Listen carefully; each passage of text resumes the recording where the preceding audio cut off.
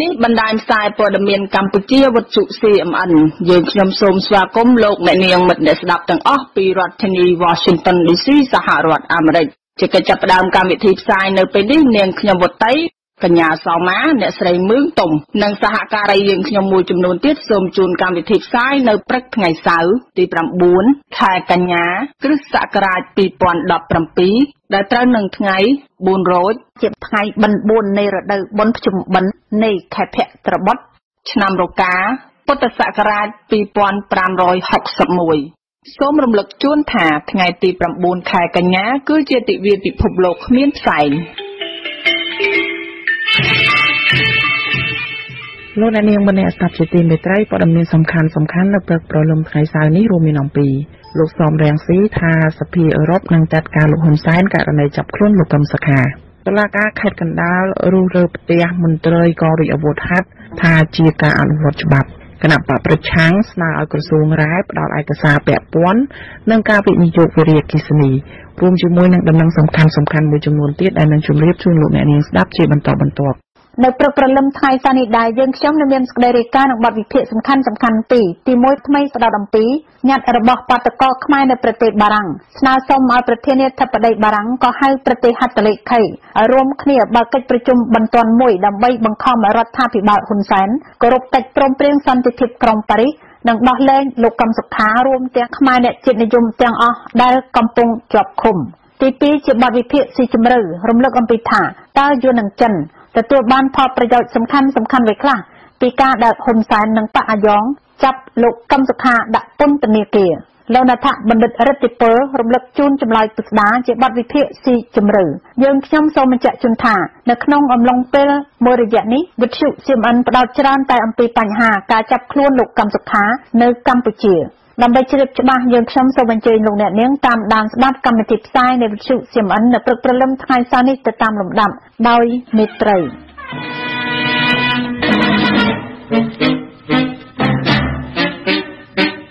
ជាកិច្ចចាប់ផ្ដើមនៃកម្មវិធីព័ត៌មានប្រចាំថ្ងៃរបស់វិទ្យុ CMN នៅព្រឹកព្រលឹមថ្ងៃសៅរ៍នេះនាងខ្ញុំសៅមាសូមជូនក្រុមសារពិស្ដារទៅតាមលំដាប់ដូចតទៅអតីតមេដឹកនាំគណៈបកប្រឆាំងបានលើកឡើងថាសភាអឺរ៉ុបតំណាងឲ្យ27ប្រទេសនៅសប្តាហ៍ក្រោយនឹងចាត់ការមេដឹកនាំបកកាន់អំណាចជុំវិញការចាប់ខ្លួនលោកកឹមសុខាត្រូវបានអัยការអមសាលាដំបងរាជធានីភ្នំពេញសម្រាប់ចោទប្រកាន់ថាបានខុបខិតជាសម្ងាត់ជាមួយបរទេសក្បត់ជាតិកម្ពុជាខណៈលោកកឹមសុខាកំពុងជាប់ឃុំបណ្ដោះអាសន្ននៅពន្ធនាគារត្រពាំង ថ្លុងនៅខេត្តកាបូងឃ្មុំជាប់ព្រំដែនវៀតណាមអតីតមេដឹកនាំគណៈបកសង្គ្រោះជាតិលោកសំរងស៊ីបានបង្ហោះសារនៅលើទំព័រ Facebook របស់លោកកាលពីថ្ងៃទី7ខែកញ្ញាថាចាប់ពីសប្តាហ៍ក្រោយទៅសភាអឺរ៉ុបតំណាងឲ្យ27ប្រទេសនឹងចាត់វិធានការដើម្បីថ្កោលទោសអំពើព្រៃផ្សៃរបស់រដ្ឋាភិបាលលោកហ៊ុនសែនមកលើគណៈបកសង្គ្រោះជាតិអង្គការសង្គមស៊ីវិលនិងអ្នកសារព័ត៌មានដែលហ៊ាននិយាយការពិតនៅក្នុងប្រទេសកម្ពុជាចំពោះអ្នកវិភាគនយោបាយលោកអែមសវណ្ណរាមានប្រសាសន៍ថាបើតាមស្ថានភាពនយោបាយកម្ពុជានៅតែបន្តកម្ដៅលោកថាសហគមន៍អន្តរជាតិដែលជាប់កាតព្វកិច្ចឃ្លាំមើលដំណើរការអភិវឌ្ឍដំណើរការប្រជាធិបតេយ្យនៅកម្ពុជាអាចនឹងប្រើយន្តការដាក់សម្ពាធយន្តការសហគមន៍អន្តរជាតិមានច្រើនដំបូងគេអាចប្រជុំនៅកូតាឬគេអាចបិទទីផ្សារតែម្ដងទៅលើពាក់ព័ន្ធនឹងការនាំចេញនៅសម្ភារៈផលិតផលសម្ភារៈកម្ពុជាឬក៏នឹងគេហៅថាផលិតផលវិជ្ជាភ័ណ្ឌដែលផលិតនៅកម្ពុជាតោះមកគេអាចផ្ដាច់ដំបូងគេអាចផ្ដាច់ជំនួយយោធាជំនួយអីផ្សេងទៅមកបិទទីផ្សារទៅមកបានគេមានយុទ្ធសាស្ត្រផ្សេងទៀតគេអាចបំពេញសេដ្ឋកិច្ចទៅសិនបើកម្ពុជាមិនប្រកាន់តាមគោលការណ៍ប្រជាធិបតេយ្យមិនអាចគេហៅថានិយាយជាមួយសហគមន៍អន្តរជាតិព្រមព្រៀងតាមគោលការណ៍អន្តរជាតិបានបាទអ្នកនាំពាក្យគណៈបកប្រជាជនកម្ពុជាលោកសុកអេសានមានប្រសាសន៍ថាលោកមិនចាប់អារម្មណ៍នឹងការលើកឡើងរបស់លោកសំរងស៊ីនោះទេដោយលោកថាបរទេសមិនអាចជ្រៀតជ្រែកកិច្ចការផ្ទៃក្នុងនិងអធិបតេយ្យភាពរបស់កម្ពុជាបាននោះទេអត់មានបញ្ហាអីទេយើងដឹងហើយว่าជាណាចក្រកម្ពុជាជារដ្ឋឯករាជ្យនិងមានអធិបតេយ្យអញ្ចឹងយើងធ្វើនៅក្នុងក្របខ័ណ្ឌច្បាប់របស់កម្ពុជារបស់យើងអត់មានទៅលុកលំខាងក្រៅទេហើយយើងក៏មិនទទួលយកដំបូន្មានពីខាងក្រៅដែរតែត្រង់ថាខាងក្រៅនឹងគេមានយោបល់សម្ដែងការព្រួយបារម្ភចេះសម្ដែងការព្រួយបារម្ភចេះអានេះជារឿងធម្មតារបស់គេ លោកកឹមសុខាត្រូវបានគេចាប់ខ្លួនទាំងកណ្ដាលយប់គ្មានដីកាកាលពីយប់ថ្ងៃទី2ឈានចូលថ្ងៃទី3ខែកញ្ញាគណៈអ្នកវិភាគអ្នកច្បាប់និងគណៈបកប្រឆាំងអះអាងប្រហាក់ប្រហែលគ្នាថាករណីចាប់ខ្លួនលោកកឹមសុខារំលោភអភ័យឯកសិទ្ធិសភានិងរដ្ឋធម្មនុញ្ញក្រោយពីចាប់ខ្លួនមេដឹកនាំបកប្រឆាំងលោកកឹមសុខាតំណាងអង្គការសហប្រជាជាតិនិងស្ថាប័នទូតធំរួមមានអង់គ្លេសអូស្ត្រាលីអាមេរិកសហភាពអឺរ៉ុបអាល្លឺម៉ង់និងប្រទេសមួយចំនួនទៀតបានសម្ដែងការព្រួយបារម្ភជុំវិញការចាប់ខ្លួនមេបករូបនោះហើយពួកគេជំរុញរដ្ឋាភិបាលកម្ពុជាបញ្ឈប់ការគំរាមកំហែងលើគណៈបកប្រឆាំងប៉ុន្តែប្រទេសកុម្មុយនីសចិនបានគាំទ្រចំពោះចំណាត់ការរបស់កម្ពុជាវិទ្យុ CMN ជាសម្លេងប្រជាធិបតេយ្យកម្លាំងសមត្ថកិច្ចចម្រុះខេត្តកណ្ដាលនៅថ្ងៃសុក្របានចូលរុះរើផ្ទះប្រជាពលរដ្ឋ3គ្រួសារតាមអំណាចសាលដីកាតុលាការកំពូលនៅក្នុងចំណោមនោះមួយគ្រួសារជាមន្ត្រីកងរាជអាវុធហត្ថផ្ទះរបស់គ្រួសារទាំង3ដែលសមត្ថកិច្ចរុះរើនៅថ្ងៃដដែលស្ថិតនៅក្នុងភូមិទួលក្រសាំងឃុំរកាខ្ពស់ស្រុកស្អាងខេត្តកណ្ដាលស្នងការនគរបាលខេត្តកណ្ដាលលោកអ៊ីវចម្រើនមានប្រសាសន៍ថាក្នុងចំណោមគ្រួសារទាំង3នោះគឺមួយគ្រួសារជាមន្ត្រីកងរាជអាវុធហត្ថលោកថាមានការរឹងរូសជាងគេមិនព្រមរុះរើតាមការសម្រេចរបស់តុលាការទើបមានការប្រើកម្លាំងបង្ខំរុះរើលោកបញ្ជាក់ថានេះគឺជាការអនុវត្តផ្លូវច្បាប់សុទ្ធសាធមិនមានការប្រកាន់បកពួកនោះទេតាមសារដីការបស់តុលាការកំពូលបានឲ្យដឹងថាក្រុមគ្រួសារទាំងនោះបានរស់នៅលើចំណីផ្លូវរបស់រដ្ឋហើយបានធ្វើឲ្យប៉ះពាល់ដល់ដីកម្មសិទ្ធិឯកជននៅក្បែរនោះទៀតផងទើបមានរឿងក្តីដល់តុលាការប៉ុន្តែខាងក្រុមគ្រួសារជាម្ចាស់ផ្ទះអះអាងថាដីរបស់ពួកគាត់រស់នៅមានលិខិតស្នាមទទួលស្គាល់ពីអាជ្ញាធរដែនដីត្រឹមត្រូវម្ចាស់ផ្ទះបានស្រែកយំអំពីវនីវឲ្យលោកនាយករដ្ឋមន្ត្រីហ៊ុនសែននិងមន្ត្រីពាក់ព័ន្ធជួយស្វែងរកអន្តរាគមន៍និងរកយុត្តិធម៌ដល់គ្រួសាររបស់ពួកគាត់ផងដែរវិទ្យុ CMN ជាសម្លេងជនរងគ្រោះតំណាងរាជគណៈបកប្រឆាំងលោកសុនឆៃបានស្នើឲ្យរដ្ឋមន្ត្រីក្រសួងរាយនឹងធម្មពលលោកស្រីសែមដោះស្រាយបញ្ហារបស់ជនជាតិដើមភាគតិចដែលរងផលប៉ះពាល់ពីគម្រោងទំនប់វារីអគ្គិសនីសេសានក្រោម2និងផ្ដល់ឯកសារពាក់ព័ន្ធពីគម្រោងសាងសង់ទំនប់វារីអគ្គិសនីនេះគណៈបកប្រឆាំងសង្ស័យថាការដោះស្រាយសំណងមានភាពមិនប្រក្រតីនៅក្នុងលិខិតដែលមានការឯកភាពពីប្រធានសភាចុះថ្ងៃទី6ខែកញ្ញាឆ្នាំ2017តំណាងរាជបកប្រឆាំងលោកសុនឆៃបានឲ្យដឹងថាពលរដ្ឋជនជាតិដើមភាគតិចប្រាប់លោកថាការសាងសង់ទំនប់វារីអគ្គិសនីសេសានក្រោម2បានធ្វើឲ្យប៉ះពាល់ដល់ការរស់នៅរបស់ជនជាតិដើមទាំងនោះដូចជាការបាត់បង់មុខរបរលេខផ្ទះនិងរងការគំរាមកំហែងការរើសអើងពីសំណាក់អាជ្ញាធរនៅទីនោះថែមទៀតតំណាងរាជគណៈបកប្រឆាំងលោកសុនឆៃមានប្រសាសន៍បន្ថែមទៅលើលិខិតនោះថាមូលហេតុដែលលោកត្រូវការឯកសារពាក់ព័ន្ធពីគម្រោងទំនប់វារីអគ្គិសនីនោះដោយសារតែសង្ស័យថាការដោះស្រាយសំណងផលប៉ះពាល់ជូនពលរដ្ឋមានភាពមិនប្រក្រតីលោកបន្តថាក្រុមហ៊ុនដែលទទួលបានសិទ្ធិវិនិយោគទំនប់វារីអគ្គិសនីនោះមិនបានគោរពតាមកិច្ចសន្យាក្នុងការផ្ដល់សំណងត្រឹមត្រូវឲ្យប្រជាពលរដ្ឋនោះទេហើយថាដោយសហគមន៍មួយចំនួនពលរដ្ឋសង្ស័យថាត្រូវអាជ្ញាធរខົບខិតគ្នាជាមួយក្រុមហ៊ុនទាំងនោះយកដីធ្វើជាកម្មសិទ្ធិផ្ទាល់ខ្លួនបាយការខ្លះនឹងបានដឹងមកថាវាមានការកេងប្រវ័ញ្ចពីក្រុមហ៊ុនដែរវាមានការពិភាក្សាពីក្រុមហ៊ុនថាកុំឲ្យច្រើនពេកមិនបាច់ឲ្យតាមកិច្ចសន្យាទេតែនឹងហើយដេញទៅឲ្យទៅហ្នឹងដូច្នេះខាងក្រសួងត្រូវតែដឹងណាដើម្បីឲ្យយើងអាចយកជួយការពារភាពស្របច្បាប់ការតវ៉ាត្រឹមត្រូវធម្មតាក្រុមហ៊ុនជាមួយក្រសួងវាមានការសន្យាជាលិខិតអក្សរមិនមែននិយាយមកទេដូច្នេះយើងចង់ដឹងថាក្រសួងនិងក្រុមហ៊ុននោះបានសន្យាដោយតែពលរដ្ឋនិយាយមែនឬទេដើម្បីយើងធ្វើម៉េចសហការជាមួយក្រសួងដែរដើម្បីបង្ខំឲ្យក្រុមហ៊ុននោះអនុវត្តសំណងនោះឲ្យបានត្រឹមត្រូវហើយសូមឲ្យទុកដីដូនតាដែលបន្តិចទឹកនោះឲ្យពលរដ្ឋបន្តការប្រើប្រាស់តទៅទៀតបាទមន្ត្រីស៊ើបអង្កេតជាន់ខ្ពស់ផ្នែកសិទ្ធិមនុស្សនៃសមាគមអាត6លោកសុនសែនករណាមានប្រសាសន៍ថាការដោះស្រាយផលប៉ះពាល់នេះពេលកន្លងមកគឺបញ្ហាជាច្រើនដោយសារតែការផ្ដល់ឲ្យប្រជាពលរដ្ឋនោះមិនមានគុណភាពនិងទីតាំងថ្មីនោះមិនអំណោយផលសម្រាប់ការបង្កបង្កើនផលដោយទីតាំងចាស់ជាដើមលោកបន្តថារដ្ឋាភិបាលគួរដោះស្រាយបញ្ហានេះដោយផ្អែកទៅលើតម្រូវការពិតប្រាកដរបស់ពលរដ្ឋឬដល់ទីតាំងណាឲ្យពួកគេអាចរស់នៅស្រួលដោយទីតាំងចាស់ យើងមើលឃើញហើយថាការដោះដូរថ្មីនេះពួកគាត់មើលឃើញអ្នកដែលគាត់បានទៅនោះគឺមានបញ្ហាដូច្នេះហើយខ្ញុំយល់ថាគួរតែរកទីតាំងណាមួយដែលត្រូវនឹងកន្លែងតំបន់របស់គាត់ហើយផ្ដល់ទៅទីផ្សេងតាមបែបសាសនារបស់ពួកគាត់ប្រពៃណីពួកគាត់ហ្នឹងដើម្បីឲ្យចាត់អត្តពលយកបានហើយរកទីតាំងដែលសមរម្យហ្នឹងមានដូចជាតំបន់គាត់មានទន្លេមានដីស្អីហ្នឹងហើយព្រៃដែលគាត់ប្រើប្រាស់ស្រ័យផលអីហ្នឹងគឺសហប្រហែលគ្នាខ្ញុំជឿថាប្រហែលជានឹងអាចរកដំណោះស្រាយបានយើងមិនចង់ឲ្យមានការបណ្ដឹងចេញបង្ខំហើយមិនចង់ឃើញពលរដ្ឋនៅតំបន់ហ្នឹងទទួលរងផលវិសាឬក៏មានការបាត់បង់អាយុជីវិតទេកាលពីខែសីហាឆ្នាំ2017ជនជាតិដើមភាគតិចដែលរងផលប៉ះពាល់ពីគម្រោងអភិវឌ្ឍទំនប់វារីអគ្គិសនីសេសានក្រោម2នៅខេត្តស្ទឹងត្រែងបានដើរដាក់ញត្តិនៅតាមស្ថាប័នរដ្ឋកំពូលមួយចំនួនដើម្បីទាមទារឲ្យរដ្ឋាភិបាលផ្តល់សេវាសាធារណៈជូនពួកគេវិញនិងបញ្ឈប់ការយកកម្លាំងប្រដាប់អាវុធមកគំរាមកំហែងលើពួកគេរួមទាំងបញ្ឈប់ការបណ្តេញចេញទាំងបង្ខំតាមនោះក្រមប្រជាពលរដ្ឋបានដឹងថា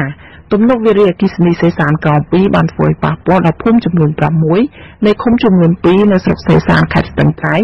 ដែលមានពលរដ្ឋរស់នៅចំនួន846គ្រួសារ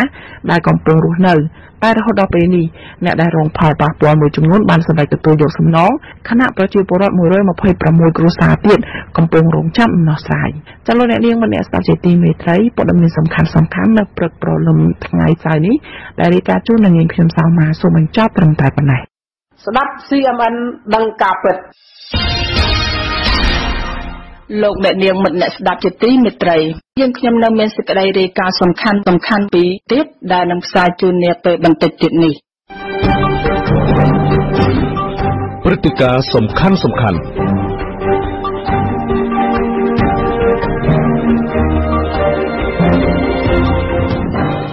លោកអ្នកនាងម្នាក់ស្ដាប់ជាទីមេត្រីមហាជនខ្មែរអ្នកចិត្តនិយមនៅអានីសមុទ្រមួយសប្តាហ៍មកនេះនៅតែបន្តរួមគ្នាធ្វើមហាបាតុកម្មប្រឆាំងនឹងបញ្ហាការរំលោភសិទ្ធិមនុស្សនៅកម្ពុជាពិសេសទាមទារឲ្យមានការដោះលែងលោកកឹមសុខានិងខ្មែរអ្នកចិត្តនិយមទាំងអស់ដែលកំពុងជាប់ឃុំចលនាមហាជនខ្មែរនៅក្រៅស្រុកនេះរួមមាននៅប្រទេសកាណាដាគឺខ្មែរបានរួមគ្នាជិត 1000 នាក់ធ្វើបាតុកម្មនៅថ្ងៃសៅរ៍ទី 9 ខែកញ្ញានេះនៅទីក្រុងអូតាវ៉ាមុខវិមានរដ្ឋសភានៃប្រទេសកាណាដាដើម្បីសុំឲ្យសភាជាតិនិងរដ្ឋាភិបាលនៃប្រទេសកាណាដាដាក់សម្ពាធលើរដ្ឋាភិបាលក្រុងភ្នំពេញដែលដឹកនាំដោយហ៊ុនសែននិងគណបក្សប្រជាជនកម្ពុជាអ្នកស្រីទឹកស្រីណាល់មានប្រសាសន៍ប្រាប់វិទ្យុ CMN ឲ្យដឹងថាក្រុមស្ត្រីខ្មែរទាំង5រូបដែលមានរូបលោកស្រីម្នាក់ដែរដែលបានរៀបចំបាតុកម្មនេះមានមោទនភាពខ្លាំងណាស់ចំពោះភក្តីភាពនិយមរបស់មហាជនខ្មែរនៅប្រទេសកាណាដាដែលបានមកចូលរួមធ្វើបាតុកម្មនេះស្រុកគ្នាយ៉ាងសស្រាក់សស្រាំអ្វីដែលគួរឲ្យកត់សម្គាល់នោះត្រង់ថាអ្នកខ្លះស្ម័គ្រចិត្តចំអិនចំណីអាហាររៀបចំដាក់នៅក្នុងកញ្ចប់តូចៗដើម្បីចែកជូនបាតុករគ្រប់រូបឲ្យបានទទួលទានអាហារថ្ងៃត្រង់នៅក្នុងគ្រាមកចូលរួមធ្វើបាតុកម្មនេះអ្នកខ្លះទៀតបានផ្ដល់ទឹកសុទ្ធនិងមធ្យោបាយធ្វើដំណើរជួយដឹកជញ្ជូនគ្នាជាក្រុមជាពិសេសលោកតាលោកយាយចាស់ជរាក៏មកចូលរួមធ្វើបាតុកម្មនេះដែរបើទោះបីពួកគាត់ដើរមិនរួចក៏សុខចិត្តអង្គុយជាការចូលរួមពួកគាត់សូមផ្ញើសារជូនជនរួមជាតិខ្មែរនៅក្នុងប្រទេសកម្ពុជាបានជ្រាបថាខ្មែរនៅក្រៅស្រុកបានសុខហើយប៉ុន្តែពួកគាត់នៅតែមិនភ្លេចជនរួមឈាមរបស់គាត់ទេពិសេសនៅតែចូលរួមជួយគិតគូរដោះស្រាយនៅបញ្ហាទុក្ខវេទនារបស់ខ្មែរនៅក្នុងស្រុកតាមលទ្ធភាពដែលពួកគាត់អាចធ្វើបាននេះជាចលនាមហាជនខ្មែរអ្នកចិត្តនិយមនៅប្រទេសកាណាដាដែលបានរួមគ្នាធ្វើបាតុកម្មនៅទីក្រុងអូតាវ៉ាមុខវិមានរដ្ឋសភានៃប្រទេសកាណាដានៅថ្ងៃទី 9 នៃខែកញ្ញានេះប្រឆាំងនឹងរបបផ្ដាច់ការហ៊ុនសែនចុះខ្មែរអ្នកចិត្តនិយមនៅប្រទេសអូស្ត្រាលីវិញយ៉ាងម៉េចដែរគឺថាតំណាងប្រជាពលរដ្ឋខ្មែរជាច្រើននៅប្រទេសអូស្ត្រាលីក៏បានរួមគ្នាធ្វើមហាបាតុកម្មដែរនៅតាមទីក្រុងធំមួយចំនួនដែលមានខ្មែររស់នៅច្រើនក្នុងនោះរួមមាននៅទីក្រុងស៊ីដនីដោយដែលតំណាងក្រុមបាតុករគឺលោកស័ក្តិសិទ្ធិសារ៉េតជំរាបជូនលោកអ្នកនាងឲ្យបានជ្រាបបន្ថែមដូចតទៅនេះនៅថ្ងៃទី 9 ខែកញ្ញាឆ្នាំ 2017តំណាងឲ្យសហគមន៍នានានៅក្នុងរដ្ឋ New South Wales ទីក្រុង Sydney ប្រទេសអូស្ត្រាលីបានរួមមកតែគ្នាធ្វើបាតុកម្មនៅវត្ត Bonnery វត្ត Khmer សារ៉ា Bonnery នៅទីក្រុង Sydney រដ្ឋ New South Wales ប្រទេសអូស្ត្រាលីមានកម្មបដាស្រាប់បង្ហាញហើយនឹងស្រែកចំពោះជនផ្ដាច់ការរដ្ឋាភិបាលទេរិឆាន ហើយនៅផ្នែកការរបស់ហ៊ុនសែនដែលចាប់លោកកឹមសុខាជាមេបារបស់ CNP ដាក់គុកទាំងងងើរដ្ឋាភិបាលហ៊ុនសែនជារដ្ឋាភិបាលដែលឆានហើយនឹងលក្ខណៈបំផុតដែលជាគិតកោសម្រាប់ប្រជាធិបតេយ្យនៅកម្ពុជាដូច្នេះបានតំណាងសហគមន៍នានានៅក្នុងរដ្ឋនូសាវែលបានជួបជុំគ្នានៅក្នុងបរិវេណវត្តខេមរសារាមពរិទ្ធដើម្បីធ្វើបដកម្មបង្ហាញទៅដល់រដ្ឋាភិបាលអូស្ត្រាលីដែលមានប្រធានតំណាង demonstration នៅថ្ងៃនេះហើយបានចុះហត្ថលេខាលើញាក់នឹងបង្ហាញទៅខេមរានៅអតីតកាលនេះដើម្បីឲ្យរដ្ឋាភិបាលអូស្ត្រាលីឲ្យសមាជិករដ្ឋសភាទាំង opposition ទាំងគណៈបកកណ្ដាលអំណាចហើយនិងគណៈបកប្រឆាំងនៅក្នុងParlimen នៅខេមរានេះដើម្បីដាក់ការជាសង្កត់ទៅលើរដ្ឋាភិបាលហ៊ុនសែនឲ្យដោះលែងវិបត្តិប្រឆាំងជាបរិបទដំណើរសហគមន៍នានាអ្នកដែលរៀបចំធ្វើបដកម្មបានរៀបចំហើយអ្នកនេះទៅដាក់នៅទីក្រុងខេមរានៅ Parlimen ខេមរាដើម្បីជូនទៅរដ្ឋសភាដែលមានគណៈបកទាំងពីរគណៈបកកណ្ដាលអំណាចហើយនិងគណៈបកប្រឆាំងធ្វើការជាសង្កត់ទៅដល់រដ្ឋាភិបាលហ៊ុនសែនដែលដឹកនាំទៅជា30ឆ្នាំពុកពេញទៅដោយការកាត់សម្លាប់និងចាក់ដាក់គុកជំនាញបង្ហាញខ្លងយុទ្ធគុកបច្ចៈអស់ជាពិសេសទៅថ្ងៃនេះបាត់ចាក់មានបជាណាភីដាក់គុកយ៉ាងងឿនដល់គ្មានកំហុសជាសំណាងបដកម្មទាំងអស់ហ្នឹងសម្រាប់បដកម្មហ្នឹងគឺថានៅពេល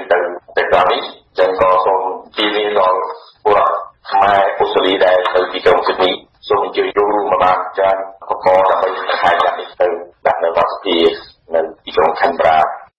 យើងខ្ញុំសូមជម្រាបជូនផងដែរថាទន្ទឹមនឹងពេលដែលមហាជនខ្មែរនៅប្រទេសអូស្ត្រាលីនិងកាណាដាធ្វើបាតុកម្មក៏មានចលនាមហាជនខ្មែរនៅរដ្ឋកាលីហ្វ័រញ៉ាទីក្រុង Long Beach សហរដ្ឋអាមេរិកក៏បានចូលរួមធ្វើបាតុកម្មក្នុងបំណងដូចគ្នានោះដែរកាលពីថ្ងៃសៅរ៍ទី9ខែកញ្ញានេះប្រឆាំងនឹងរបបផ្ដាច់ការហ៊ុនសែននិងទាមទារឲ្យរដ្ឋាភិបាលសហរដ្ឋអាមេរិកដាក់សម្ពាធលើរដ្ឋាភិបាលហ៊ុនសែនដើម្បីឲ្យដោះលែងលោកកឹមសុខានិងគោរពសិទ្ធិមនុស្សនិងលទ្ធិប្រជាធិបតេយ្យនៅកម្ពុជាចំណែកមហាជនខ្មែរនៅប្រទេសបារាំងវិញក៏មានតំណាងយ៉ាងតិចជាង300រូបបានរួមគ្នាធ្វើមហាបាតុកម្មនៅក្នុងបំណងដោយបាតុករខ្មែរនៅសហរដ្ឋអាមេរិកនៅប្រទេសកាណាដានិងនៅប្រទេសអូស្ត្រាលីដែរគឺធ្វើនៅថ្ងៃសៅរ៍ទី9នៃខែកញ្ញានេះដោយមានព្រះសង្ឃចូលរួមជិត10អង្គគឺរួមគ្នាតស៊ូធ្វើបាតុកម្មនេះក្រោមដំណក់ភ្លៀងដែលធ្លាក់ជោកជាំគឺធ្វើដើម្បីអ្វីគឺដើម្បីជួយដល់ខ្មែរនៅក្នុងស្រុកលំដាប់តទៅនេះអ្នកស្រីនៅសរឹមអ្នកស្ម័គ្រចិត្តនៃវិទ្យុ CMN សូមអានជូនទាំងស្រុងនៅញត្តិដែលក្រុមបាតុករខ្មែរនៅប្រទេសបារាំងបានរួមគ្នាសរសេរផ្ញើជូនប្រធានាធិបតីបារាំងលោក Emmanuel Macron ញត្តិនេះមានខ្លឹមសារពិស្ដារដូចតទៅលោកប្រធានាធិបតីយើងខ្ញុំជាតំណាងសហគមន៍ខ្មែរព្រមទាំងញាតិមិត្តរួមនៅក្នុងប្រទេសបារាំងនិងក្នុងទ្វីបអឺរ៉ុបបានរួមប្រជុំគ្នាជាមហាបាតុកម្មនៅទីលានសិទ្ធិមនុស្សនៃទីក្រុងប៉ារីសនាថ្ងៃទី9កញ្ញា2017នេះដើម្បីសម្ដែងនៅសេចក្តីព្រួយបារម្ភយ៉ាងជ្រាលជ្រៅនិងកំហឹងយ៉ាងខ្លាំងចំពោះអំពើផ្ដាច់ការរបស់លោកហ៊ុនសែននាយករដ្ឋមន្ត្រីប្រទេសកម្ពុជានិងបករបស់លោកដែលបានរំលោភដោយចេតនាលើកិច្ចព្រមព្រៀងសន្តិភាពនៅទីក្រុងប៉ារីសថ្ងៃទី23តុលាឆ្នាំ1991ហើយនឹងបានជំរុញអនាគតនៃប្រទេសនិងប្រជាជនខ្មែរឲ្យប្រឈមមុខទៅនឹងគ្រោះថ្នាក់យ៉ាងធ្ងន់ធ្ងរនេះដោយបុព្វហេតុថាចាប់តាំងពីរដ្ឋប្រហារបង្ហូរឈាមរបស់លោកហ៊ុនសែនពីថ្ងៃទី5កក្កដាឆ្នាំ1977ទម្លាក់សហនាយករដ្ឋមន្ត្រីនរោត្តម រណរដ្ឋមកលោកហ៊ុនសែនបានធ្វើច្បាប់និងបទបញ្ញត្តិជាបន្តបន្ទាប់ដើម្បីរឹតបន្តឹងសិទ្ធិនិងសេរីភាពសាធារណៈនៃបច្ចុប្បន្នទាំងអស់នៃសហជីពឯករាជ្យនិងអ្នកមិនសប្បាយចិត្តនឹងអាជ្ញាធរ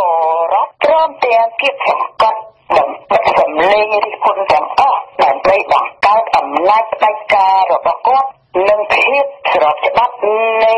ការបង្ក្រាបជិះជាន់របស់គាត់នោះជាអាចចាប់តាំងពីឆ្នាំ2014បន្ទាប់ពីបរាជ័យដ៏ជូរចត់របស់ខ្លួននៅក្នុងការបោះឆ្នោតខែកក្កដាឆ្នាំ2013មកលោកហ៊ុនសែនបានហាមមិនឲ្យមានការធ្វើបាតកម្មជាសាធារណៈទាំងអស់នៃបច្ចំទាស់នៃសហជីពឯករាជ្យនិងក្រុមអ្នកតវ៉ាការពារសិទ្ធិមនុស្សនិងទ្រព្យសម្បត្តិរបស់ពួកគេលោកហ៊ុនសែនបានបញ្ជាឲ្យកងយោធារបស់លោកបាញ់ទៅលើក្រុមកម្មករជាបាតកោនិងចាប់អ្នកតវ៉ានិងសមាជិកសំខាន់នៃបច្ចំទាស់ទៅញាត់ក្នុងគុកដោយចោទប្រកាន់តាមសម្ដីលោកថាពួកគេបានបង្កចលាចលផ្ទៃក្នុងឬបាននាំគ្នាបះបោរឬមានបំណងធ្វើអបគុណនៃប្រទេសឡានៅឆ្នាំ2016និងឆ្នាំ2017នេះក្នុងការបម្រុងធ្វើការបោះឆ្នោតនាខែកក្កដាឆ្នាំ2018ខាងមុខលោកហ៊ុនសែនព្រមទាំងបកនិងពួកទ័ពរបស់គាត់បានស្រែកគំរាមកំហែងជាសាធារណៈថានឹងមានផ្ទុះសង្គ្រាមស៊ីវិលឬរដ្ឋប្រហារមួយនៃពួកដំសេនីយោធានិងប៉ូលីសមិនខានឡើយប្រសិនបើបករបស់លោកហ៊ុនសែនត្រូវចាញ់ក្នុងការបោះឆ្នោតនោះហើយនាពេលចុងក្រោយនេះដើម្បីបង្ហាញនៅការចាំបាច់ដាច់ខាតដោយគាត់ឲ្យគាត់កាន់អំណាចតទៅទៀតលោកហ៊ុនសែនបានរកឃើញនៅការគំរាមកំហែងកាន់តែខ្លាំងឡើងទៀតដែលលោកថាអំណាចបរទេសគឺសហរដ្ឋអាមេរិកដែលគាត់ថាបានរៀបចំការផ្ដួលរំលំគាត់និងបំផ្លាញស្ថិរភាពនៃប្រទេសកម្ពុជាដែលលោកហ៊ុនសែនចោទថាមានការខុបខិតរបស់កឹមសុខាដែលគាត់បានចោទប្រកាន់ដោយគ្មានមូលដ្ឋានច្បាស់លាស់សោះលោកកឹមសុខាជាសមាជិករដ្ឋសភានិងជាប្រធានគណៈបកជំទាស់ដ៏សំខាន់ត្រូវបានចាប់ខ្លួននៅក្នុងផ្ទះរបស់លោកនាពេលកណ្ដាលអាធ្រាត្រនៃថ្ងៃទី2ទៅថ្ងៃទី3កញ្ញាដោយការវាយឆ្មក់នៃកងប៉ូលីសចំនួនជាង100នាក់ក្នុងពេលនេះដែរអ្នកកាសែតនិងប្រព័ន្ធផ្សព្វផ្សាយឯករាជ្យត្រូវបានពួកអំណាចហ៊ុនសែនវាយប្រហារហើយបិទការផ្សាយបិទសំឡេងឲ្យស្រាប់ជ្រាបទាំងអស់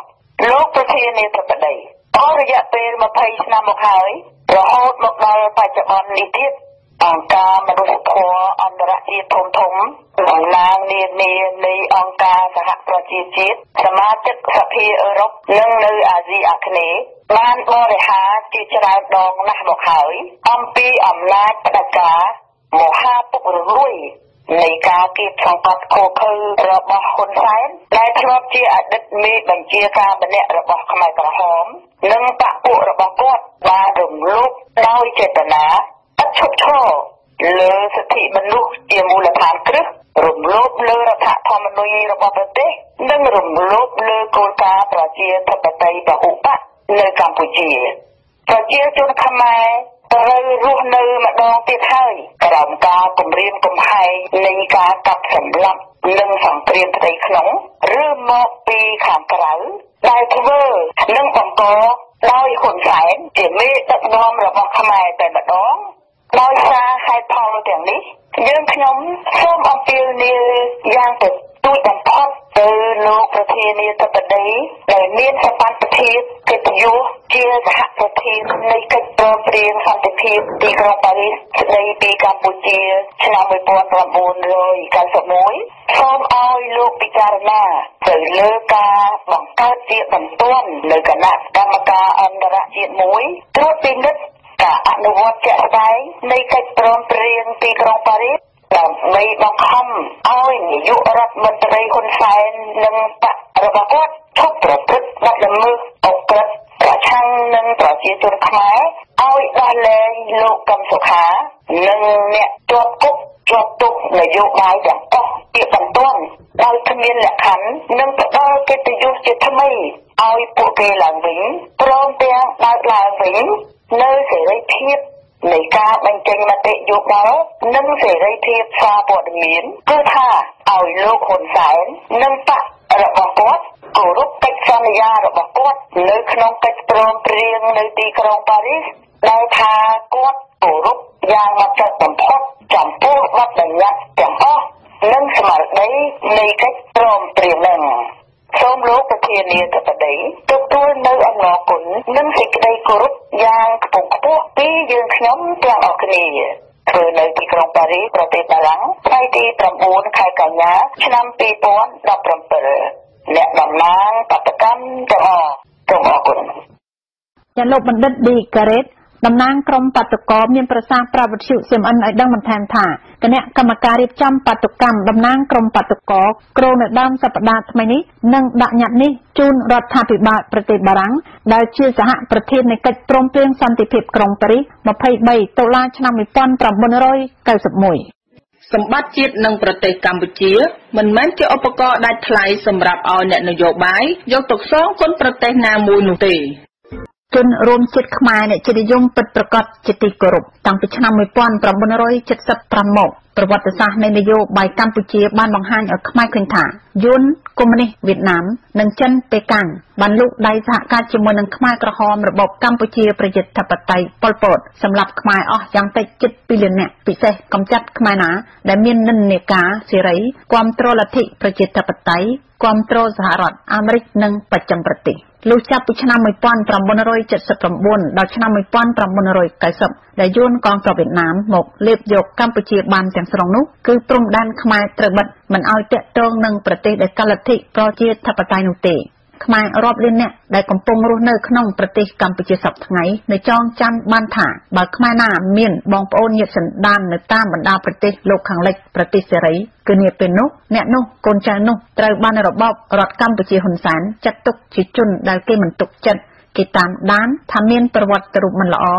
គេមិនអោយទទួលបានផលអ្វីធំដុំពីសេវាកម្មរបស់រដ្ឋាភិបាលនោះទេនេះហើយដែលខ្មែរហៅថាជារបបខ្ញុំកញ្ចេះយួនដែលយុវជនខ្មែរចំនួនសពថ្ងៃនេះដែលកំពុងរងការបង្វក់ដោយចម្រៀងលបែងលបាំសបាយរងអបាយមុខផ្សេងទៀតនោះសូមឲ្យនាំគ្នាយកទៅគិតកុំឲ្យធ្លាក់ខ្លួនខ្លាចជាជនរងគ្រោះនៃនយោបាយរបស់អាយ៉ងនៅពេលនេះព្រោះអ្នកវិភាគមើលឃើញថាហ៊ុនសែននិងគណៈបកប្រជាជនកម្ពុជាកំពុងប្រើយុទ្ធសាស្ត្រថ្មីនៃគំរូចាស់លើប្រជាជាតិខ្មែរដោយបង្កើនចំណងមិត្តភាពជាមួយប្រទេសយួននិងប្រទេសចិនប្រទេសកុម្មុយនីសប្រឆាំងនឹងសហរដ្ឋអាមេរិកតាមរយៈការចាប់ឃុំលោកកឹមសុខាប្រធានគណៈបកសង្គ្រោះជាតិមានចម្ងល់ថាតើយួនកុម្មុយនីសប្រទេសវៀតណាមនិងចិនប៉េកាំងទទួលបានផលប្រយោជន៍សំខាន់អ្វីខ្លះពីការដែលហ៊ុនសែននិងបកអាយ៉ងចាប់លោកកឹមសុខាដាក់គុកនៅពេលនេះលោកណដ្ឋបណ្ឌិតរិទ្ធិពលប្រធានអង្គការសង្ឃប្រយោជន៍ជាតិយើងឬអង្គការ Omni International សូមជូនចម្លើយពិស្ដារជាបទវិភាគស៊ីជម្រៅដូចតទៅនេះបាទជាបឋមខ្ញុំសូមជម្រាបសួរដល់បងប្អូនខ្មែរយើងទាំងអស់អ្នកស្នេហាជាតិយើងនៅក្នុងប្រទេសកម្ពុជានិងនៅជុំវិញពិភពលោកទាំងអស់បាទស្ថានភាពបច្ចុប្បន្ននៅប្រទេសកម្ពុជាយើងគឺធ្លាក់ចុះលំដាប់និងចូលដល់ថ្នាក់សភាពការអាសន្ននយោបាយទាំងអស់នេះគឺដោយសារគណៈបកប្រជាជនលោកលន់អំណាចមានមហិច្ឆតាគ្រប់គ្រងអំណាចតរៀងទៅជានិរន្តរ៍ទៅមិនឲ្យគណៈបកផ្សេងឯទៀតណាឡើងកាន់ការជំនួសឡើយគេធ្វើសពបែបយ៉ាងដើម្បីនឹងរក្សាអំណាចហើយនៅក្នុងការរក្សាអំណាចនេះអស់លោកដែលអួតអាងថាជាអ្នក7មករាបានប្រពន្ធទ័ពយួនមកដើម្បីនឹងកម្ចាត់ទ័ពខ្មែរក្រហមប៉ុលពតហើយយកអំណាចនោះក៏កាន់តែចាស់អស់ហើយត្រូវតែរៀបចំបន្តវេនអំណាចរបស់ក្រុមខ្លួននេះទៅឲ្យកូនរបស់ខ្លួនហើយមុននឹងពលអំណាចទៅឲ្យកូនខ្លួនកាន់ចាប់នោះគឺត្រូវបញ្ចាត់អ្នកស្នេហាជាតិនិងបំបែកបំបាក់គណៈបកប្រឆាំងដ៏ខ្លាំងក្លាឲ្យបែកបាក់ពេជ្រទីអស់ជាកម្លាំងនយោបាយប្រឆាំងបណ្ដាលអំណាចបានហើយកាន់តែ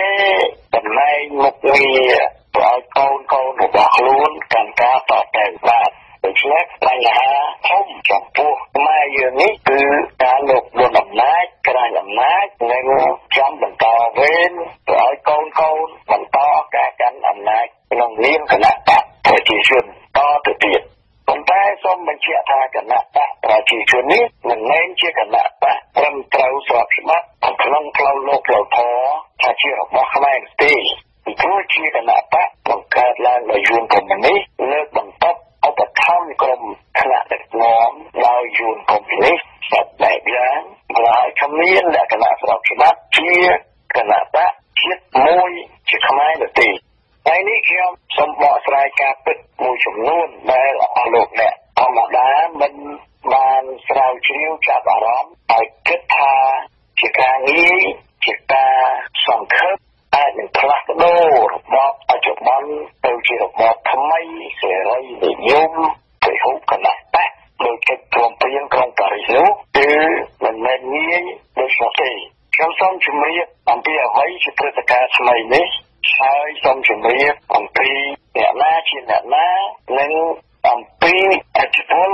បរទេសជាឆ្ងាយក្នុងរឿងកិច្ចការដឹកនាំប្រទេសជាតិកម្ពុជាដើម្បីបម្រើផលប្រយោជន៍ទីនោះបាទដំបូងនិយាយអំពីការចាប់ខ្លួនលោកកឹមសុខាតើការចាប់ខ្លួននេះជាអ្វីជាអ្វីដើម្បីអ្វីហើយបន្ទាប់មកនឹងធ្វើវិភាគកត្តាសំខាន់ជាបន្តបន្ទាប់អំពីវិបត្តិនយោបាយបច្ចុប្បន្នដែលកើតឡើងក្នុងការចាប់ខ្លួនលោកកឹមសុខានេះវិបត្តិនយោបាយនេះបើប្រៀបធៀបទៅដូចជាវិបត្តិនយោបាយកាលពីឆ្នាំ97គឺមានរដ្ឋប្រហារដំណើរអំណាចពីគណៈបកហ៊ុនស៊ុនប៉ិចពីសំណាក់បកប្រជាជនកម្ពុជាពេលនោះមានព្រឹត្តិការណ៍យ៉ាងណៅកគុកនៅថ្ងៃ5ថ្ងៃ6ខែ7ខែកក្កដាឆ្នាំ1997មានការបង្ហូរឈាមគ្នារវាងទ័ពតាមហ៊ុនស៊ុនប៉ិចនិងទ័ពបកប្រជាជនដើម្បីដណ្ដើមអំណាចហើយមុននឹងមានព្រឹត្តិការណ៍ថ្ងៃ5ថ្ងៃ6កក្កដាឆ្នាំ1997នោះថ្ងៃ5និងថ្ងៃ6ខែកក្កដាបាទនោះមុនមានការកើតព្រឹត្តិការណ៍នោះព្រឹត្តិការណ៍បង្ហូរឈាមនោះមានព្រឹត្តិការណ៍ខុសមួយគឺនៅថ្ងៃទី30មីនាឆ្នាំ1997ដូចគ្នាគឺមានការបោកគ្រាប់បែកក្នុងប្រតិកម្មដឹកនាំដោយលោកសំរងស៊ីនៅមុខសភាជាតិដែលបណ្ដាលឲ្យមានមនុស្សស្លាប់19នាក់និងរបួសជិត200នាក់ក្នុងចំណោមអ្នកទៅធ្វើប្រតិកម្មជាង200នាក់នោះបាទមានការបោកគ្រាប់បែក 4-5 គ្រាប់ដែលគេថាជាបំណងសម្រាប់លោកសំរងស៊ីស្របគ្នានេះដែរនៅឆ្នាំ2017នេះគឺទៅរយៈពេល20ឆ្នាំហើយព្រឹត្តិការណ៍ស្របគ្នាកើតឡើងមកដែរគឺដំបូងគេបង្ខំឲ្យលោកសំរងស៊ីរៀនលេងពីគណៈបកអង្គរជាតិដោយគេបង្កើតច្បាប់អំពីគណៈបកនយោបាយថាគណៈបកណាក៏ដោយមិនត្រូវមានជនឌិតធ្វើជាប្រធានឬជាក្រុមថ្នាក់ដឹកនាំអ្វីទេគឺគេធ្វើជាសម្លាប់នយោបាយលោកសំរងស៊ីហើយប៉ុន្មានខែក្រោយមកនៅពេលនេះគឺមានបកប្រហារឬរដ្ឋធម្មនុញ្ញប្រហារជាងនឹងរដ្ឋប្រហារគឺគេធ្វើបកប្រហារគេចាប់លោកកឹមសុខាដាក់គុកហើយចោទថាបានប្រព្រឹត្តអំពើក្បត់ជាតិឬប្រៀបដូចជាចោទព្រះអង្គម្ចាស់រណរិទ្ធថាមានបំណងនឹងប្រើកងកម្លាំងប្រដាប់អាវុធបណ្ដាលបំណាច់ពីគណៈបកប្រជាជនដូច្នេះគេក៏តបតាំងសម្លាប់អ្នកដែលជាខាងគណៈបកហ៊ុនស៊ុនប៉ិចនិងអ្នកគ្រប់គ្រងរាប់រយនាក់ទៅពេលនេះគេធ្វើបកប្រហារដោយគេចាប់មេគណៈបកគឺលោកកឹមសុខាជាប្រធានហើយមានគោលបំណងចាប់មនុស្ស 4-5 នាក់ទៀតហើយនឹងមានគោលបំណងចាប់មនុស្សរាប់រយនាក់ទៀតតាមទីក្រុងនិងខេត្តនានាដោយគេបញ្ចេញតម្រុយមកថាមានតាក់ទងគ្នារយរយោគដូចសម្រាប់កំពឹសក្នុងករណីក្បត់ជាតិរបស់លោកកឹមសុខានេះដូច្នេះជាងការបង្ហូរឈាមសម្លាប់ត្រង់ដូចឆ្នាំ1997 គឺគេធ្វើបកប្រហារលើកនេះគេបំបីបំបាក់ចោតប្រកាន់ឲ្យស្រាវជ្រាវតាមចាក់លក្ខណៈដែលសម្ភារនឹងលោកកឹមសុខាយកទៅដាក់គុកអាចរកដោយអ្នកដូចជាសម្ដីមេដឹកនាំប្រជាជនដែលថាអាចបញ្ជាក់មនុស្ស100-200នាក់ដើម្បីរក្សាសន្តិភាពនិងមានប្រយោជន៍សាធារណៈក្នុងប្រទេសកម្ពុជានេះបាទនេះនិយាយអំពីការក្រងអំណាចរបស់គណៈបកប្រជាជនហើយគណៈបកប្រជាជននេះមានយួនកុម្មុយនីសនិងចិនកុម្មុយនីសអ្នកនៅពីក្រោយបើយើងនិយាយអំពីទំនាក់ទំនងអន្តរជាតិនិងព្រឹត្តិការណ៍អន្តរជាតិជាពិសេសព្រឹត្តិការណ៍ទំនាក់ទំនងកម្ពុជានិងមានប្រទេសដទៃទៀតនោះយើងឃើញច្បាស់ផ្នែកខាងបរទេសគេក៏មានគម្រោងការជួយបន្តការលើកបន្តឧបត្ថម្ភក្រុមថ្នាក់ដឹកនាំគណៈបកប្រជាជននេះឲ្យលោកកាន់អំណាចជានិរន្តរ៍តទៅនៅក្រោមឥទ្ធិពលរបស់គេគឺយួនកុម្មុយនីសនិងចិនកុម្មុយនីសគេធ្វើដើម្បីទី1ផលប្រយោជន៍របស់ប្រទេសគេផ្ទាល់ទី2ដើម្បីនឹងជំនាញនៅការកាន់អំណាចជានិរន្តរ៍ទៅហើយទី3ក៏គេដាក់នៅឡែកឲ្យឯកោគឺកម្ពុជារៀបចំឲ្យមកការតាក់ទងរឿងកម្ពុជានិងសហភាពអឺរ៉ុបសហរដ្ឋអាមេរិកនិងប្រទេសធំៗដទៃទៀតបាទដូច្នេះផ្នែកខាងបរទេសតែការចាប់ខ្លួនរបស់លោកកឹមសុខានេះមានន័យយ៉ាងណាគឺនៅជំរាបគាត់ហើយសូមបញ្ជាក់ថាបរទេសនៅពីក្រោយខ្នងបកប្រជាជននេះមានបរទេសវៀតណាមនិងបរទេសមហាអំណាចចិនជាដើមយើងមើលព្រឹត្តិការណ៍ឲ្យច្បាស់លាស់ស៊ីជម្រៅទៅគឺការរៀបចំបំបីបំបាក់គណៈបកប្រឆាំងនេះបានធ្វើឡើងជាច្រើនឆ្នាំមកហើយគឺចាប់តាំងពីការកកើតការរួមសម្បត្តិគ្នារវាងគណៈបកសិទ្ធិមនុស្សរបស់លោកកឹមសុខានិងគណៈបកសម្បត្តិរបស់លោកសំរងស៊ីហើយការបំបីបំបាក់នេះគឺសោតគេសង្ឃឹមថាគេនឹងធ្វើឲ្យដូចកាលឆ្នាំ97ដែលមានការផ្ទុះអាវុធរដ្ឋប្រហារមិនដឹងព្រះអង្គម្ចាស់រហូតដល់មហានារិទ្ធចេញទៅក្រៅប្រទេសហើយគេលើកបុគ្គលលោកលន់អំណាចម្នាក់ឈ្មោះអឹងហួតឲ្យធ្វើជានាយករដ្ឋមន្ត្រីទី1ជំនួសព្រះអង្គម្ចាស់មហានារិទ្ធហើយនឹងអស់លោកអ្នកបេក្ខជនធ្វើសម្ពេចមួយចំនួននៅក្នុងប្រទេសគេឲ្យសហការគ្នាជាមួយនឹងរដ្ឋាភិបាលឆ្នាំ1997នោះប៉ុន្តែសហគមន៍អន្តរជាតិមិនទទួលស្គាល់រដ្ឋាភិបាលដឹកនាំដោយពឹងហួតជានាយករដ្ឋមន្ត្រីទី1និងហ៊ុនសែនជានាយករដ្ឋមន្ត្រីទី2មិនធ្លាប់មានរដ្ឋប្រហារនោះគឺសហគមន៍អឺរ៉ុបសហរដ្ឋអាមេរិកសមាគមអាស៊ានហើយរួមទាំងមានចិនផងមិនទទួលស្គាល់រដ្ឋាភិបាលអាយ៉ងនោះទេពេលនេះគេរៀបចំបំបីបំបាក់គណៈបកអង្គជាតិដូចដែលគេធ្វើទៅលើគណៈបកហ៊ុនស៊ុយប៉ិចនៅឆ្នាំ1997នោះដែរគឺគេបំបាក់បញ្ជាក់ធានគណៈបកនិងក្រុមសហការីដែលមានសមត្ថភាពនិងលទ្ធភាពអាចរៀបចំតាមមូលដ្ឋានខេត្តខណ្ឌហើយបានបោះឆ្នោតថ្មីនេះមានជោគជ័យដ៏ធំធេងនៅក្នុងការជ្រើសរើសក្រុមប្រឹក្សាគុំសង្កាត់ឆ្នាំ2017នេះដូច្នេះបន្ទាប់ពីការអាម៉ាស់មុខនិងសាស្ត្រាជាស្ដែងការគណៈបកសង្គ្រោះជាតិដែលមានលោកកឹមសុខានិងអ្នកសុខាធ្វើការពី3នាក់ទៀតជុំវិញលោកអាចប្រមូលសម្លេចឆ្នោតបានច្រើនល្អណាស់នោះក៏មានការភ័យបារម្ភខ្លាចបាត់ចំណែករបស់ខ្លួនហើយក៏បំចាត់លោកកឹមសុខាហើយរៀបចំចាប់អ្នកជំនិតអ្នកតំណាងរាស្ត្រ4-5រូបទៀតដូចជាលោកប៉ុលហមលោកពូចាន់រិទ្ធលោកយ៉ាងបញ្ញារិទ្ធនិងលោកសំឆាយជាដើមនេះគ្រាន់តែជាអ្នកដឹកនាំក្រុមដឹកនាំនៅថ្នាក់លើដែលចិត្តដឹកជាមួយនឹងលោកកឹមសុខាហើយធ្វើការមានប្រសិទ្ធភាពអត់ឯកាហើយដូចជំរាបខាងលើនឹងមានការតាមដានស្រាវជ្រាវចាប់ មេខ្យល់តាមខេត្តតាមខណ្ឌដែលពូកែឃោសនាពូកែធ្វើការបណ្ដាលឲ្យគណៈបកសង្គ្រោះជាតិជាប់ឆ្នោតច្រើនលើសពីការលក្ខណៈនោះនៅតាមឃុំសង្កាត់បាទហើយគេក៏មានបំណងនឹងលើកបន្តឧបត្ថម្ភក្រុមឆ្លាតដឹកនាំមួយចំនួនក្រុមឆ្លាតដឹកនាំលោកកម្មសុខាជាពិសេសតម្លៃប្រធានគណៈបកគឺត្រូវជ្រើសរើសមនុស្សដែលព្រមសហប្រតិបត្តិការនិងប្រថាប់ត្រាឲ្យរបបហ៊ុនសែនរបបប្រជាជននេះនៅមានសុខភាពនិងនៅមានប្រជានុភាពដែលអាចទទួលស្គាល់បានដោយអន្តរជាតិដូច្នេះគេនឹងអាចលើកក្រុមប្រខានទៀតនៅក្នុងគណៈបកសង្គ្រោះជាតិទីប្រសាគណៈបកសង្គ្រោះជាតិជាការប្រមូលផ្ដុំសាមគ្គីភាពគ្នារវាងគណៈបកសំរងស៊ីនិងគណៈបកសិទ្ធិមនុស្សគណៈបកសិទ្ធិមនុស្សគឺខាងលោកកឹមសុខាមានអ្នកជំនួយធ្វើការពូកែសងខាងដូចជា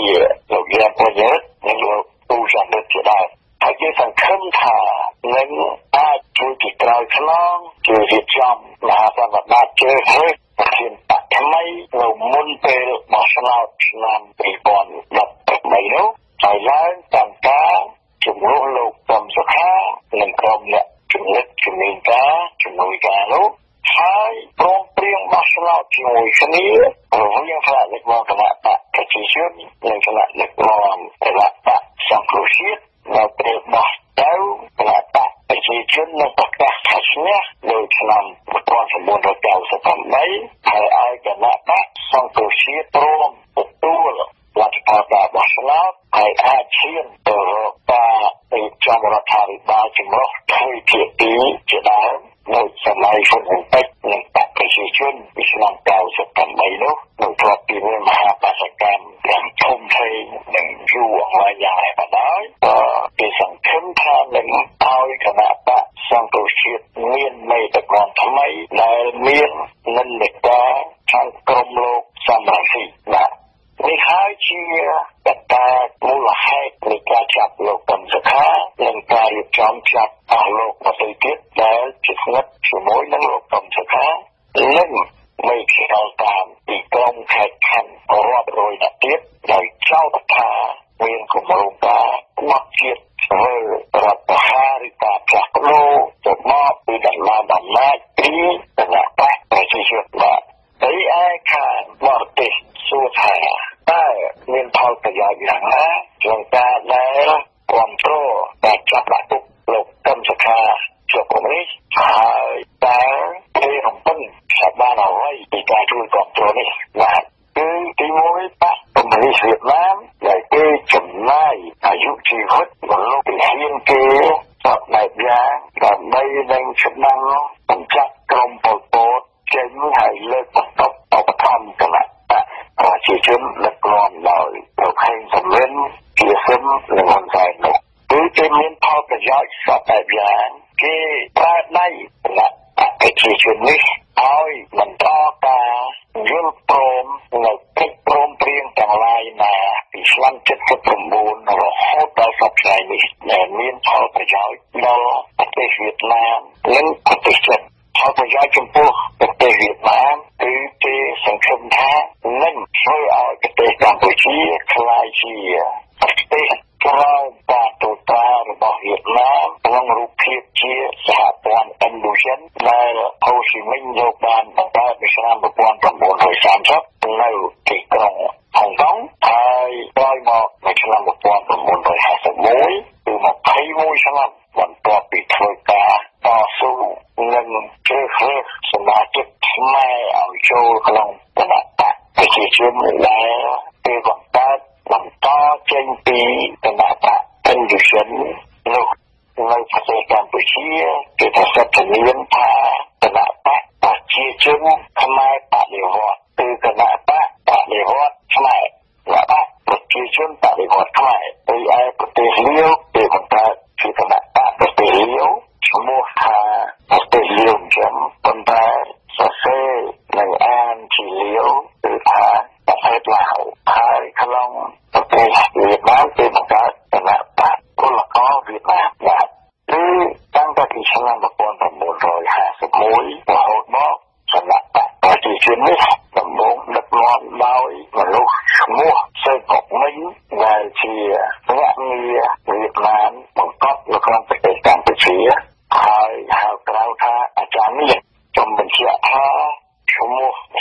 mìnhនេះជាឈ្មោះតាត់តគឺគេបង្កើតឡើងដើម្បីយកប្រជាប្រិយពីពលជំនាន់នោះនៅស្រុកយួនមានមេដឹកនាំឈ្មោះសឺមកមិញហើយនៅកម្ពុជាមានមេដឹកនាំខាងសេរីឈ្មោះសឺមកខាងកាត់ឈ្មោះលោកសឺមកខាងតកណ្ដាលនិងលោកហូជីមិញតកណ្ដាលមិនចូលគ្នាទៅជាសឺមកមិញហើយសូមជម្រាបថាហៅក្រៅអាចារ្យនាងនេះអាចជាឈ្មោះបរិវត្តឈ្មោះថ្មីគាត់ហើយនាងនេះភាសាយួនមានន័យថាភ្នំហើយអាចារ្យនាងបានន័យថាលោកគ្រូបង្រៀនភ្នំដូច្នេះគេប្រមាថប្រទេសជាតិយើងមកស្នាក់ដោយគេថាមនុស្សខ្មែរចូលទាំងប្រទេសនេះជាមនុស្សព្រៃពាក្យអង់គ្លេសថាវិបត្តិនេះគឺពាក្យនេះគេប្រមាថយើងតាមតែពីជំនាន់ជាមិនណាស់គេថាគេបញ្ជូនកងទ័ពគេចូលមកតាមតែប្រទេសកម្ពុជាជំនាន់គ្រឿងវិញ្ញាណដើម្បីនឹងអប់រំក្រុមមនុស្សព្រៃឆ្លងនៅកម្ពុជានេះគឺក្រុមខ្មែរយើងនេះឲ្យស្គាល់ពីមានប្រវត្តិរស់នៅជារឿងសម័យនោះផ្ទុយទៅវិញក្រុមខ្មែរក្នុងនេះបានសងសឹកក្នុងក្លេតក្រោបឡើងនឹងកាប់យួនចេញពីប្រទេសកម្ពុជាបានរំដោះខ្លួនហើយពីចោតថាយើងជាក្រុមជាតិរំលឹកគុណមនុស្សព្រៃផ្សៃរំលឹកគុណយួននិងគុណយួនដែលជួយរៀបចំពីខ្មែរមានរបៀបរបបតាមសម័យនោះបាទដូចគ្នានេះដែរគេបង្កើតគណៈបកប្រជាជនឲ្យអាចារ្យមានអាចារ្យរៀនព្រមនេះកម្មការជាប្រធានគណៈបកទី1បន្ទាប់មកគេឲ្យមនុស្សឈ្មោះទូសមុទ្រដឹកនាំក្រោយមកគេឲ្យប៉ុលពតដឹកនាំគណៈបកប្រជាជននេះហើយគេបានបង្កប់ភ្នាក់ងារយួននៅក្នុងអង្គការលើខ្មែរក្រហមនេះនឹងនៅតាមបណ្ដាខេត្តខាងខ្មែរគ្រប់កន្លែងហើយសម្រាប់ខ្មែរយើងអស់ពី3លាននាក់យ៉ាងតិចពីជំនាន់ខ្មែរក្រហមខ្មែរយើងមិនកាន់កាប់ទីយើងពីឆ្នាំ75ដល់79យើងចង់និយាយថាការដែលបំបែកគណៈបកសង្គ្រោះជាតិគណៈដឹកនាំគណៈបកសង្គ្រោះជាតិដោយចាប់លោកតំសខាជាប្រធាននេះគឺគេរៀបចំក្រាញអំណាចតរៀងទៅហើយគេត្រូវថាគណៈបកសង្គ្រោះជាតិដែលសេះសល់នៅក្នុងតួដឹកនាំនេះឲ្យព្រមព្រៀងថាការជាមួយគេនឹងទុកឲ្យគណៈបកនេះឈ្មោះជាគណៈបកហើយហាក់ប្រតិបត្តិការជាមួយគេមកឆ្នោតហើយព្រមព្រៀងទទួលលទ្ធផលចាញ់ដែលគេប្រកាសឲ្យបណ្ដាតែអីនោះបាទដូច្នេះយួនកុម្មុយនីសដែលជាអ្នកនៅពីក្រោយជួយឧបត្ថម្ភសម្រាប់យ៉ាងដល់គណៈបកប្រជាជនគេមិនចង់ឃើញគណៈបកប្រឆាំងមានកម្លាំងខ្លាំងក្លាហើយអាចដណ្ដើមសន្លឹកឆ្នោតឈ្នះលើគណៈបកប្រជាជនដែលជាគណៈបកគេបង្កើតប្រទេសរីឯប្រទេសចិនវិញដែលព្រាមឡើងប្រកាសថាការចាប់លោកតំសខាប្រធានគណៈបកសង្គ្រោះជាតិនេះជាការតាមត្រូវចិននិយាយជាផ្លូវការហើយទទួលស្គាល់ការចាប់ចងលោកប្រធានគណៈបកប្រឆាំងនេះហើយទទួលស្គាល់ការចាប់ចងដាក់ចិត្តអស់លោកអ្នកដល់ទៅទៀតដែលជាសហការីលោកតំសខានិងអ្នកគ្រប់គ្រងគណៈបកសង្គ្រោះជាតិគ្រប់ទីកន្លែងឲ្យអស់រាប់រយអ្នកដោយលោកឈានគណៈបកហ៊ុនសែនដែលថាជាការអត់អំពើទេដែលលោកនឹងកំចាត់លោក100-200អ្នកដើម្បីប្រទេសកម្ពុជានោះប៉ុន្តែឥឡូវការកំចាត់លោកមិនមែនជាការសម្លាប់ទេគឺការចាប់ដាក់គុកគឺការសម្លាប់នយោបាយហើយប្រទេសចិនមានផលប្រយោជន៍អ្វីដែលចេញមកការពីចម្លាប់ការចាប់ដាក់គុកលោកប្រធានតំសខានិងសហការីជាបន្តនោះគឺចិនមិនដែលចង់ឲ្យប្រទេសកម្ពុជាមានការរីកចម្រើនក្នុងផ្លូវលោកសេរីដែលមានសហរដ្ឋអាមេរិកជាអ្នកជួយនោះទេកម្ពុជាគឺចិននិងយួនសហការគ្នាជានិច្ចកាលដើម្បីនឹងធ្វើការចាត់ចែងលើប្រទេសកម្ពុជាទប់ស្កាត់កុំឲ្យប្រទេសកម្ពុជាឆ្លាយជាប្រទេសលោកសេរីមានវឌ្ឍនភាពដែលមូលធននិយមរបៀបសហរដ្ឋអាមេរិកនេះគឺខ្លះណាស់ប្រទេសចិននិង